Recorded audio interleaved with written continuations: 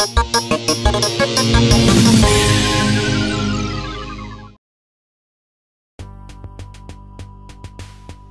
guys, I'm Pixel Dan, and this is a review of the DC Universe Classics Wave 17 Sinestro Corp Scarecrow. Wave 17 is an all-lantern-inspired wave, giving us some of DC's characters straight out of their appearance in the Blackest Night storyline. One of the figures I was most looking forward to in this wave was the classic Bat villain, Gone Yellow, Scarecrow. Scarecrow comes in the current standard DC Universe Classics blister card packaging, which I must say really seems to have a lot of empty space in that bubble, does it not? The back features a quick bio for Sinestro Corp Scarecrow, and a look at the rest of the wave, including the Collect and Connect figure.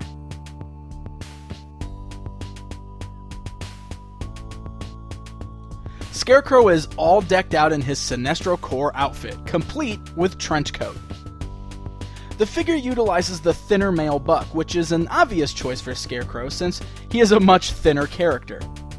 It would have been really odd seeing Scarecrow all buffed out like most of the bucks used in the line. The outfit features a black suit with yellow boots.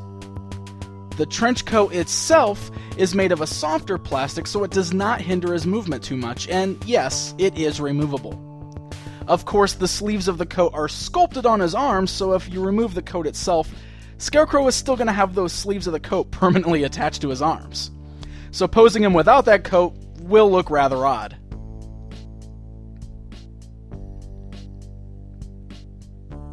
The detailing on the figure is once again top-notch, but I have to say where this figure really shines is in the sculpt and detailing on the head.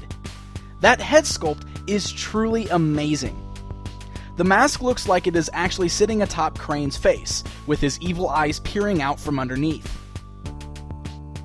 The detailing, such as the stitching on the mouth and the patchiness of the mask's material, makes it really pop out and look quite realistic. Even the top of his hat has a small tuft of straw poking out through. This is one of the nicest head sculpts in the line, in my opinion. I think the Horseman really nailed this one.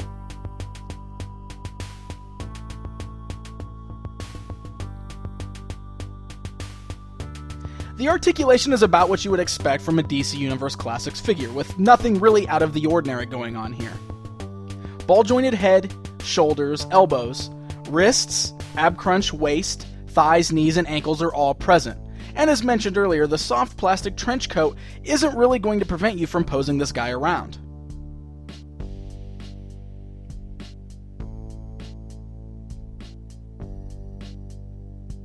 Scarecrow also includes a yellow lantern accessory.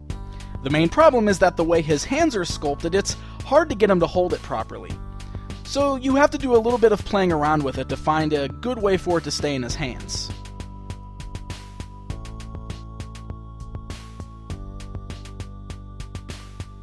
Also included is a leg piece for your Collect and Connect anti-monitor figure.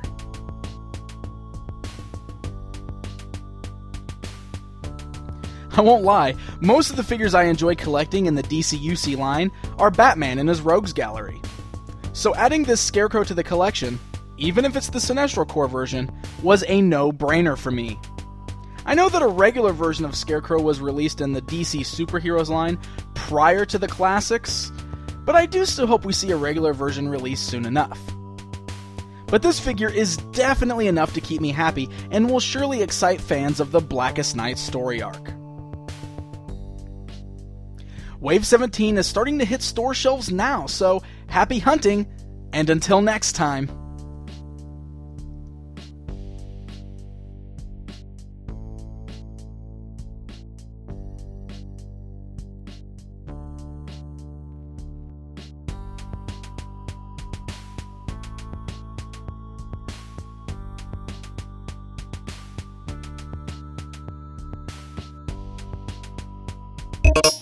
Thank you.